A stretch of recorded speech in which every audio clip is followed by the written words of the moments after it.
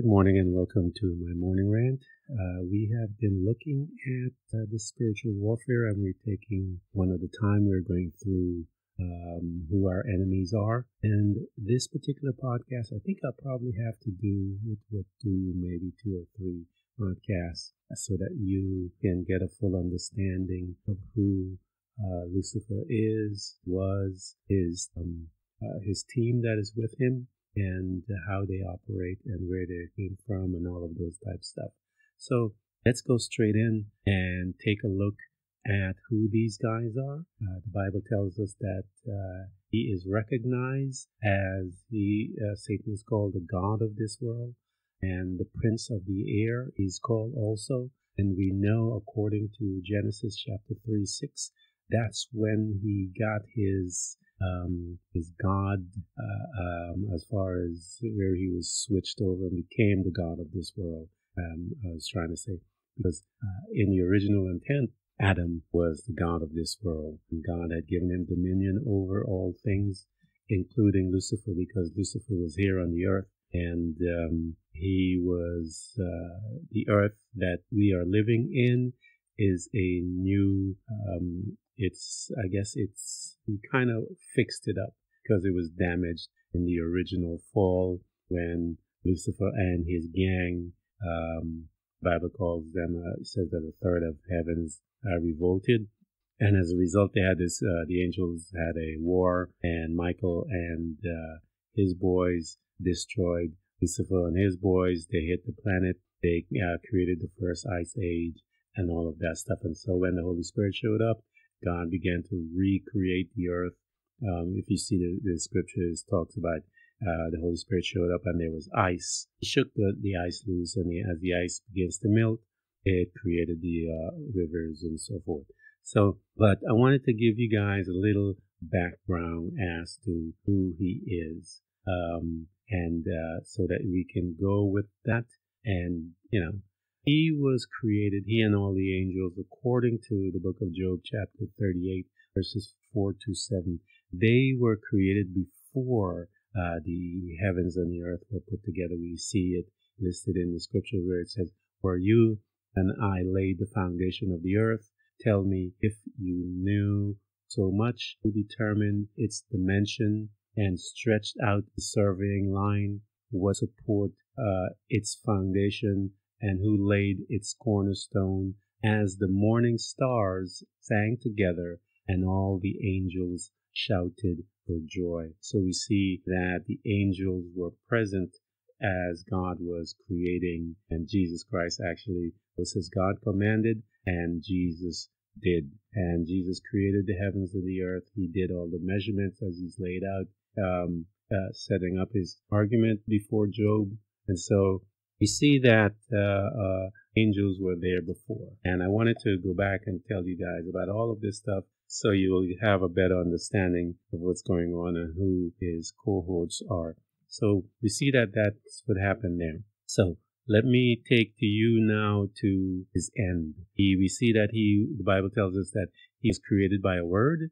In the book of Psalms, it says that God called them and created them by speaking and calling them into existence. And let me show you his end.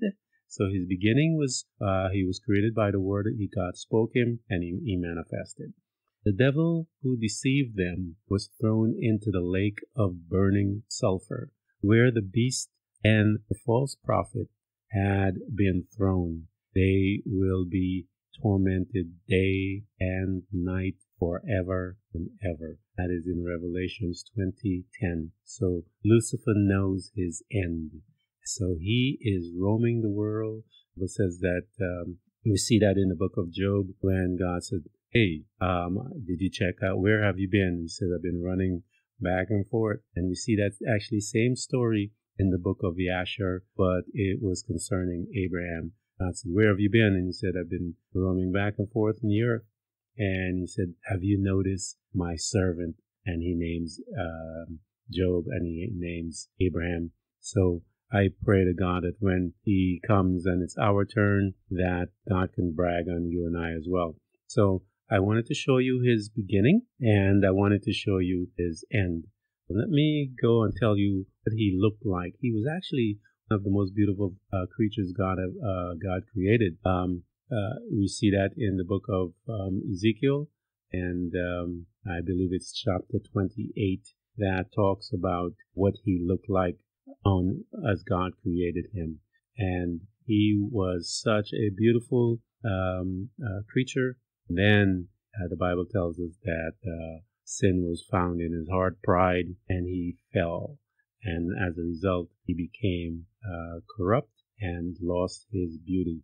And so if you want to see what he looked like, I would suggest that you take a look in Ezekiel chapter 28, and you go from verse 13 and actually 12.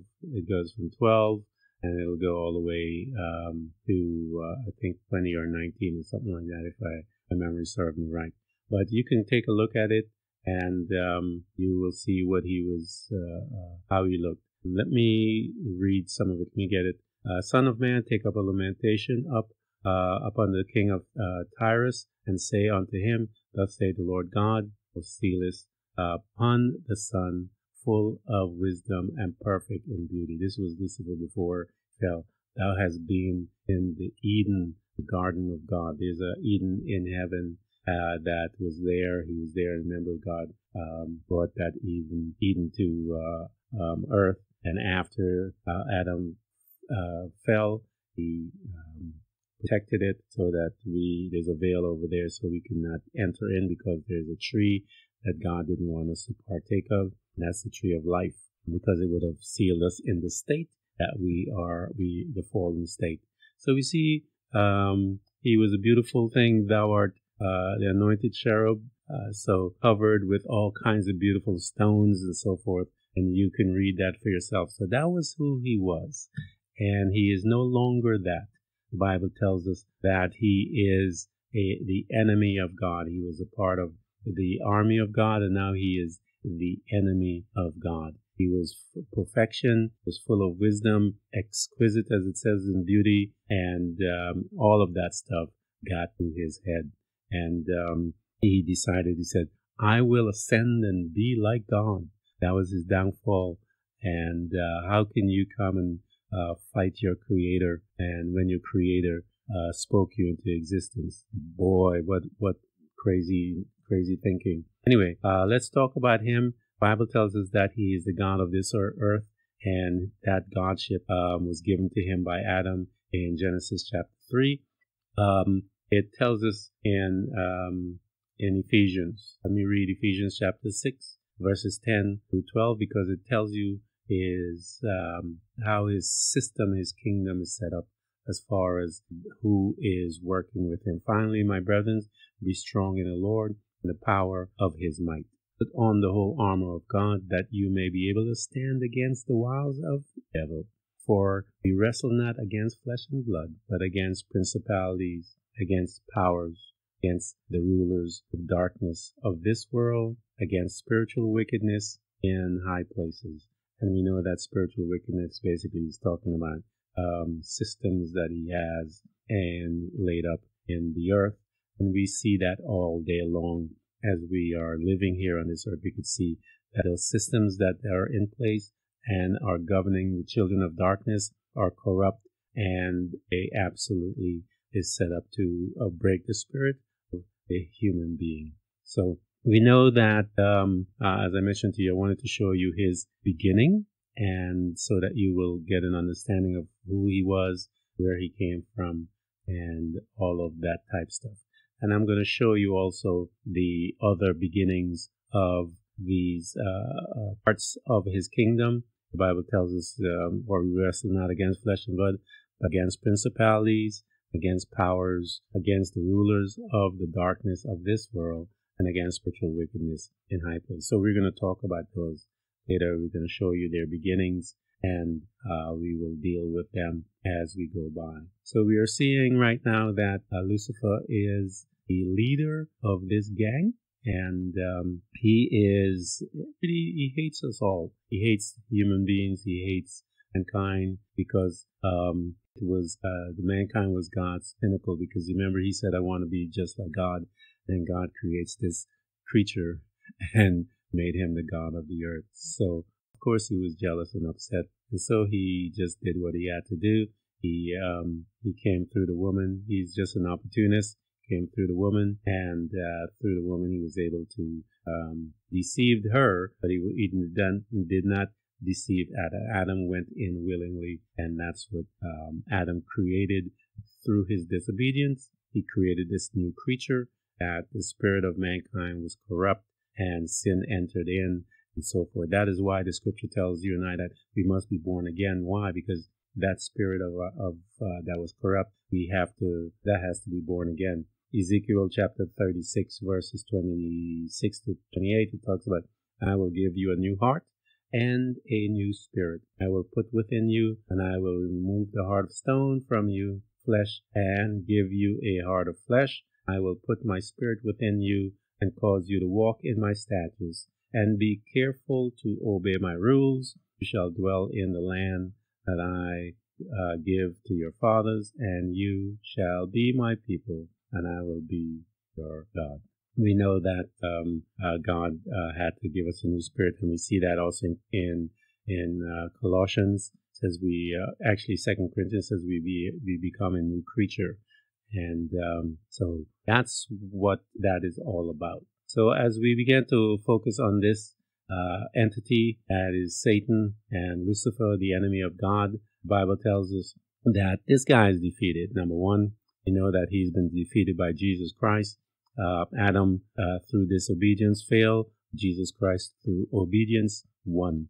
And we saw that when he was tested in the wilderness, and then he walked all the way through to death, paying the price for every aspect of the human condition. Jesus Christ paid that price for. The Bible tells us that cursed is anyone who hangs on the tree, and we know that Jesus Christ died to sin so that you and I will not have to die to sin. So let's take a look at Hebrews chapter 2 verses 14. For as much then as the children are partakers of the flesh and blood, he also himself likewise took part of the same, that through death he might destroy him that has the power of death, that is the devil. So he had the power of death. He is destroyed. So we see that he has actually no power when it comes to Jesus Christ, and Jesus Christ gave us those things. So let's go and take a look at 1 John chapter 3:8. For this purpose the Son of God was manifested, that he might destroy the works of the devil. So we know that his works are destroyed. We know that his end, he knows his end. We know his beginning, and we know that he hates mankind. He hates people. And we will take a couple of scriptures and see. 1 Peter 5:8 says, be sober, be vigilant, because your adversary the devil, as a roaring lion, walketh about seeking whom he may devour. And you remember the imagery that we had, story when, most of you guys are in church, but him coming before God and accusing Job. So he goes around like a lion. The Bible says Jesus Christ is the Lion of Judah. This guy is a fake, and you'll see it all the time. He can't do nothing. He can't create anything. Just a fake. So we see that he is going around as a lion. We know that he is our adversary, the devil. The Bible tells us that. So we know that he is, we have an adversarial relationship with him because we are now children of God. We have been plucked out of his kingdom. Sure, that's got him really, really upset. But the Bible tells us that you and I can win over him. Ephesians 4:28 says to give place to the devil. It says that we can resist him and he will flee. So neither give place to the devil. So that is a choice that we can give place to him or not. It tells us in James 4:7, submit yourself therefore to God. Resist the devil and he will flee from you. So we see that he's not as bad as you think.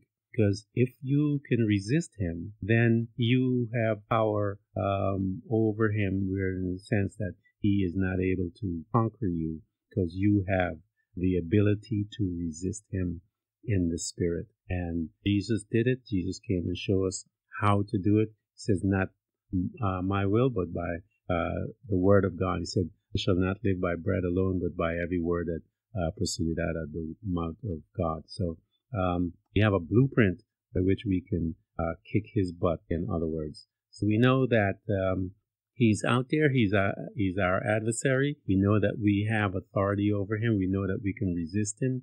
We know that we can not give place to him. And that means in any aspect of our life, he enters in the thought. We're going to talk about the battlefield later. And that's how he gets in. And if you entertain the thought, you will lose that battle. Every time he comes, come straight with him with the word of God. And I guarantee you'll see how he runs from you. So the Bible tells us that we be not to be ignorant of him and all of his devices. He has ways by which he comes to you and I, but it tells us that we should not be ignorant of it. 2 Corinthians 2:11, lest Satan should get an advantage of us. We are not ignorant of his devices. So we'll take a look at some of his devices that he utilized to entice you and I on the next episode. The Bible says that the just shall live by faith, and you and I are commanded to walk by faith, not by sight.